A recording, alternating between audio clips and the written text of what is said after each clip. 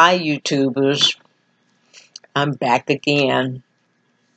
I want to talk a little bit more about the conscious mind, like we were talking about last week. And I studied what I talked about last week. I really did well in practicing. And I came up with the theory. For me, this is the way my mind kind of works. Because I practice with the conscious mind and getting the conscious mind to obey commands from my subconscious mind. And I guess the subconscious mind, if it is a mind that wants to do what's right, people have kind of, I want to say evil, but they have different intentions. And they command the conscious mind to do evil things. I don't want to say evil, bad things. And I don't know, I haven't learned where that comes from. But all this week, I've been trying to, my subconscious mind has been trying to tell the conscious mind, remind the conscious mind to get up at a certain time, do your meditation, drink plenty of water, take a walk, just little simple things like that. And even dealing with people in public, traffic, people that you have to deal with in the doctor's office or at the store, where it could be misunderstandings, and you could be curt with people or they could be curt with you, and things could escalate.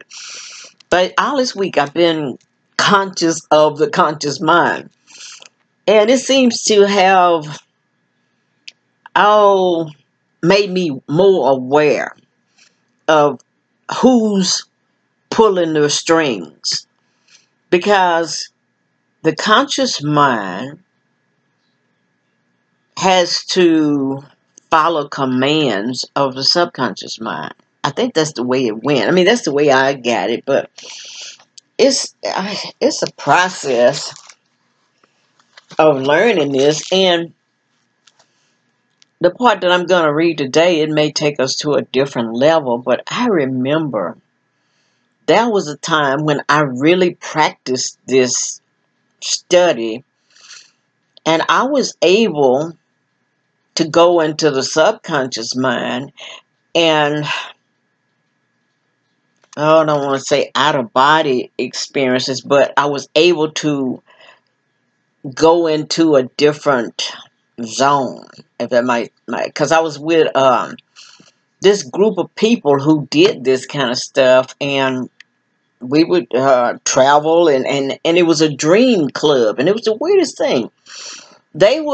This man who was over, we never met each other, but it was a group on, wasn't email, I forget, back in it a long time ago, MySpace or something.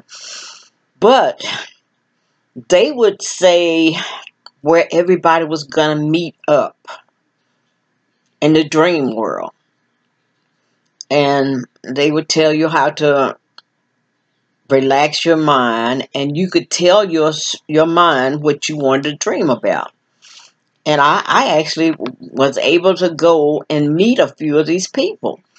And the next day, we would describe who was who and what they looked like. And this one man that I could see clearly, he could see me clearly. And he knew that I was a black woman.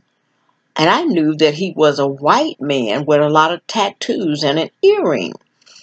And we started kind of going back and forth with each other, but I sensed that his intentions just wasn't right. So I got away from the group. So when you go astral travel and all of that, you have to remember that the same people that you meet in this plane, in this dimension, and you go to another dimension, they take their personalities or whatever, they are there. The same thing. So you have to be careful on every dimension that you go through. But this is kind of scratching my mind, making me remember what that was. And I don't know. I ain't gonna say at my age, but I don't want to meet a lot of people on the astral plane. I don't want to. And if I can just control the conscious mind. But then again, before I knew about this, I was traveling, doing this when I was young. I mean, in the second grade, I was doing this, flying and seeing just people in the project. I could actually do this and see what was going on in their house. So I guess if you don't know what you're doing, you can do it. But when you get conscious that you're actually doing it, you get afraid. It's kind of like in the story about how Peter was walking the water. He was fine as long as he didn't look down. And when he realized he was walking the water, that's when he got afraid. But I'm going to read a little more because it's a subject that I have to, I don't know, do gingerly. Because I don't want nobody to get the wrong impression and try some of these things. Because, like I say, in the astral plane, there are some evil people there, and you can go to a place and you won't be able to return, or when you return, in your mind, you don't, I ain't gonna say you're gonna go crazy, but you just have to be careful. But okay, I'm gonna read this. I don't want nobody to be afraid either. Okay, I'm gonna read where we left off last week. By controlling the conscious mind, you can cause it to work in harmony with the subconscious mind. With precision and balance, you can learn to consciously leave your physical body and project your astral body to another geographical location. More importantly, you will learn to project your intention to the inner levels and dimensions of the mind. That's what I'm talking about. You can do this. You can project your thoughts and receive the thoughts of another over vast physical distances. You may become more and more aware of others' needs and desires. You can do this. Okay, it says,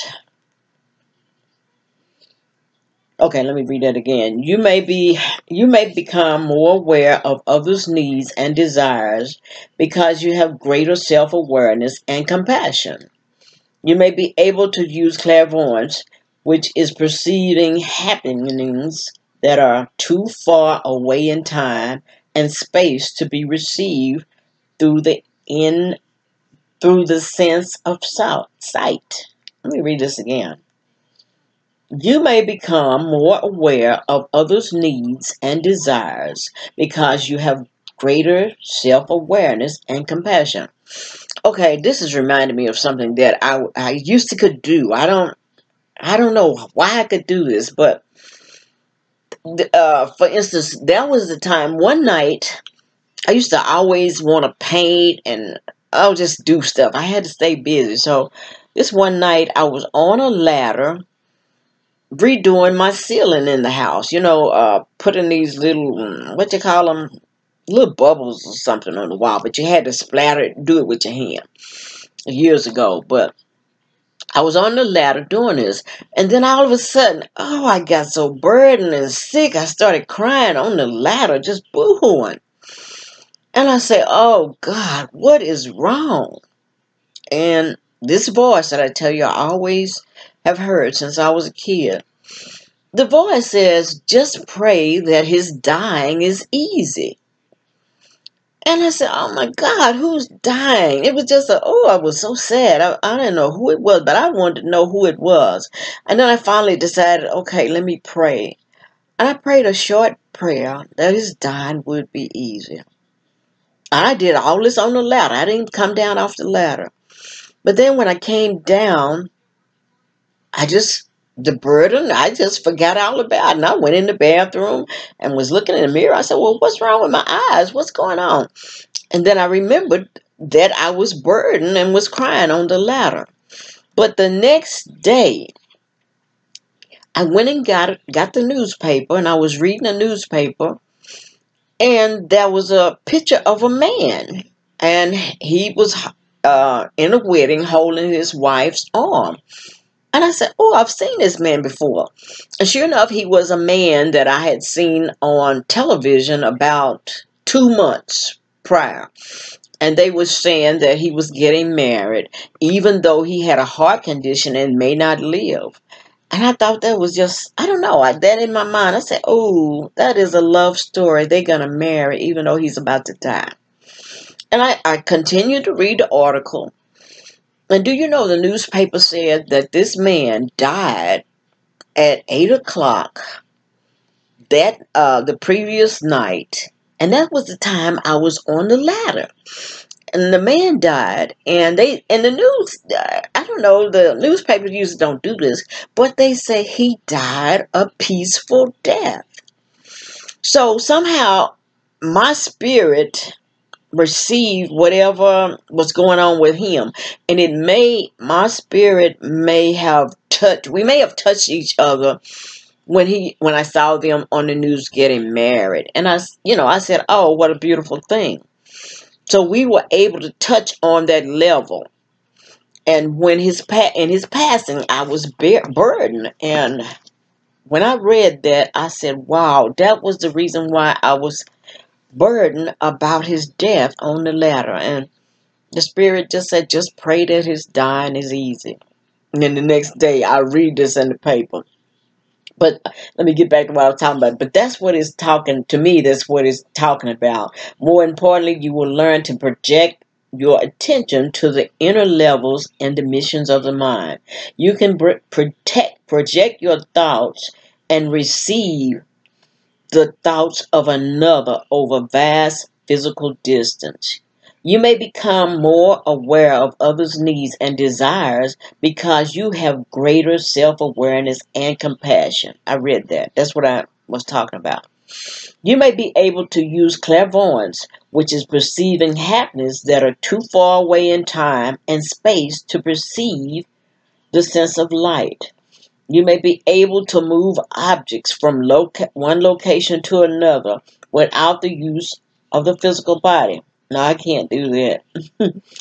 These instructions can be found in these lessons, really?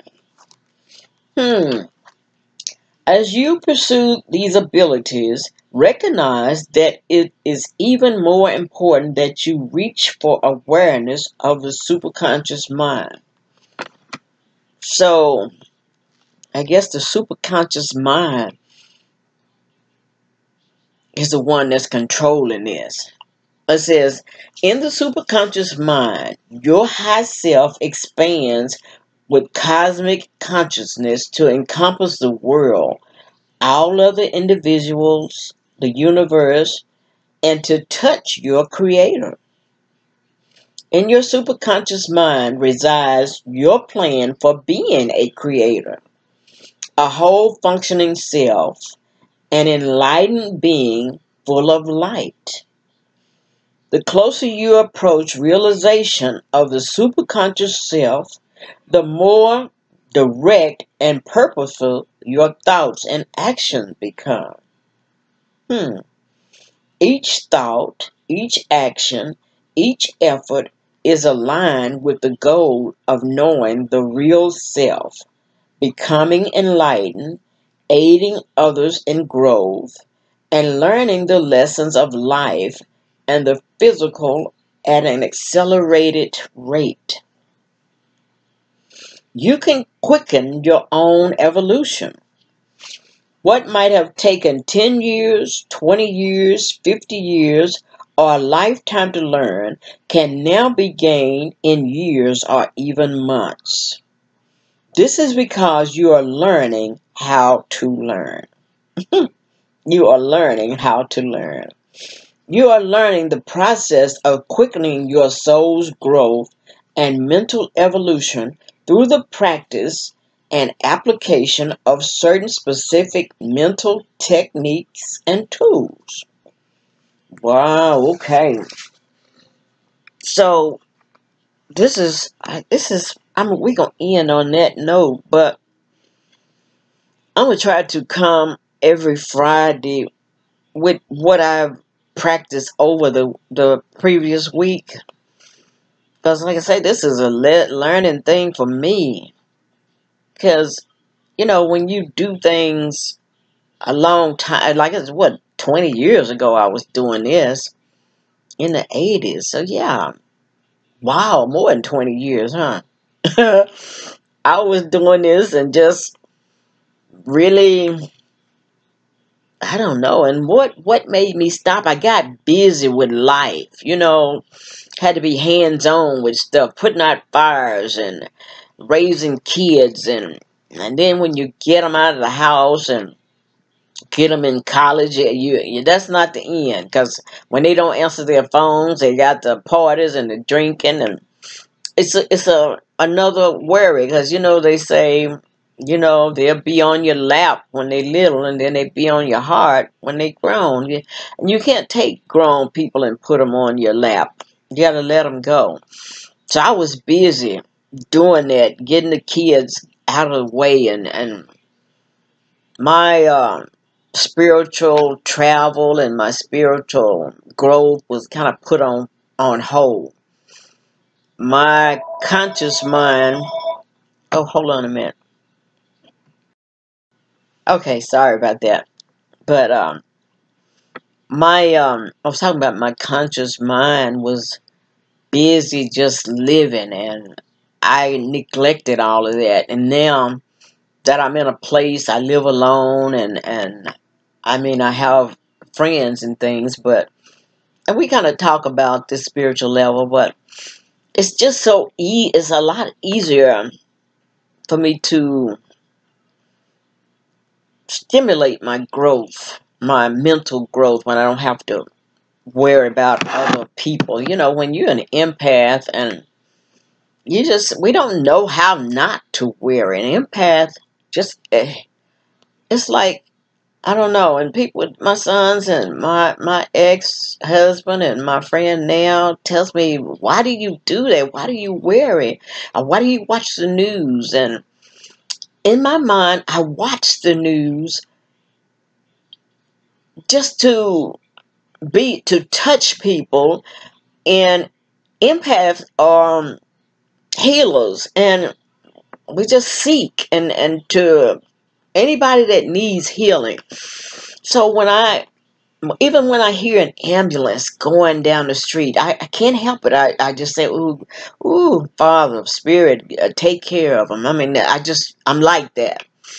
I can see a dog or a cat, and at a distance, I'll say, ooh, I hope they got something to eat, or this and that, so you just can't help it. And it's a lot of people who are empaths in the world, and they are programmed to be like that, and to touch the creator or the universe and call out the powers that be to protect people.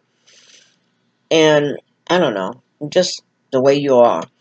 But me being this way, I want people, my subscribers, to come and go with me on this journey. And even if we do get on the plane in a different dimension, I wouldn't mind being on a astral journey with some of my subscribers, because I don't think you would have ill intentions or anything. But anyway, that's something in the future, because we have got to learn the basis of this thing with the mind.